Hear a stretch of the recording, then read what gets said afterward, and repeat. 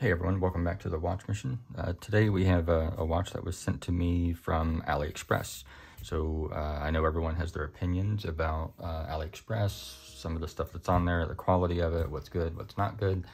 I have found a few good things on there, and I found some absolute junk on there too. So they went ahead and sent this one to me to go ahead and wear for a while and review and see what I thought. I do not have to send it back, but that's not gonna change anything here for me at all. This watch is called the Luobin. It is an automatic. It's a 42mm watch. It's undecorated at the back here. You know, when it comes to watches like these, I know they want to try to make it look expensive.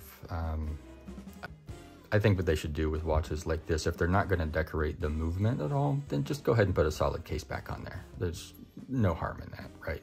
Now, I will say that this movement, it's questionable. I have no idea what it is, but if you can hear it, I don't know if you can yet. It is by far the noisiest movement that I have ever heard. So I'm going to see if I can solve for that here in another way or two, but I'll let you know what I come up with on that one once I do it. So this one has some obvious Homage references. You know, if you think about the German watches, you think about either Nomos, and for this case, very specifically, you think about the Junghans, right? So the Max Bill, it is almost identical to it. So both in the way that the dial is formatted. So, you know, it's got two sub-dials, top and bottom.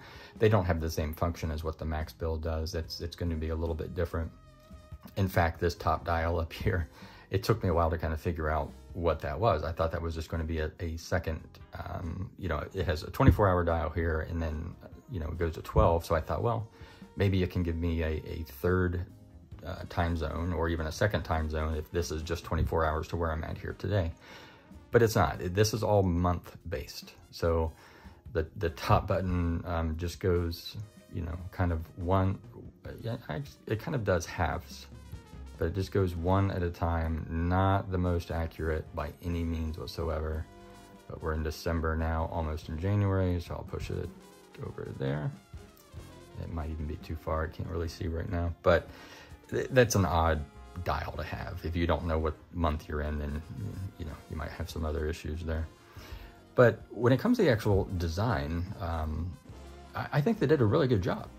It really looks like a great watch on. It looks almost identical to that Junghan's Max Bill. And, you know, even all the way down to the dial, how it curves back onto itself, you know, kind of into the movement. It's going to be kind of hard to see, as well as a very, you know, kind of top heavy, if you will, crystal there. I don't think that's sapphire by any means. I'll have to double check on that, but I do not think that it is sapphire. The only thing that this doesn't do, the second hand does not wrap down with the dial itself. So that's one thing I think they missed if they were really going for that Junghan's kind of style, the Bauhaus element that they have. So that's a little bit of a miss there, but what isn't a miss is the price. You know, I didn't buy this. I had no idea really that it was coming. But when I looked online right now, these are going for like $95. And for 95 bucks, that is a pretty good deal. Just for an everyday watch, you know, to throw on there, to not worry about, you know, I think you could certainly do a lot worse. This comes, you know, it came kind of in a pretty decent box as well. I saw another video by Honest Watch Channel, or sorry, Honest Watch Review. I can put a link down to his video below as well. If you haven't subscribed to him, you know, you definitely should. If you're always looking for that kind of under $1,000 range, he's got a ton of great videos on there. But when you go to that channel and you look, this box for the Luobin is the exact same box as the watch called Luobin that he reviewed. And that one is really quite a bargain for what you're going to get. And I'm going to ask AliExpress to try to send me one of those, because it actually has a micro rotor and a really good decorated movement as well. So I was really impressed with that. But those were like $227 for those watches, and they look phenomenal. So, you know, I think they liked them on the other channel, but the point is it came with the exact same design box. So, you know, obviously these are made in the same factory. They do the, you know, the same case, the same movements probably, except for that micro rotor that we have there as well. So what am I going to do with this one? So since it was kind of free to me, and since that movement is so noisy, I'm going to probably ruin it just like I did my glycine here, but I'm going to give it a shot. So I am going to take this watch and do the oil-filled treatment with it.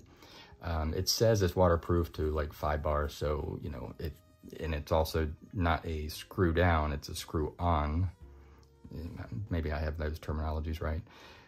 Case back. So am I going to get oil leakage? It's quite possible, but so far, you know, I like this one a lot. And I'm also going to, you know, repair the glycine as well, just to get it kind of running again. But I love the oil look. I think it's going to be really cool.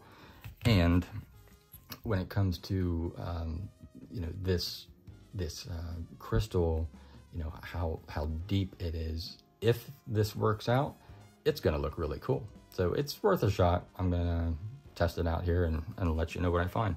Oh, also I didn't do a watch check here at the beginning. So I'm wearing the Marlowe, and I will review this one here probably in the next day or two. This is a phenomenal piece. I'll just kind of flash the movement here at you as well. So that's a see-through case back with the hand wind decorated movement, and that is really, to me, a work of art for the price that you're getting there. They did a great job with this watch. Okay, that is all for now, guys. Thank you.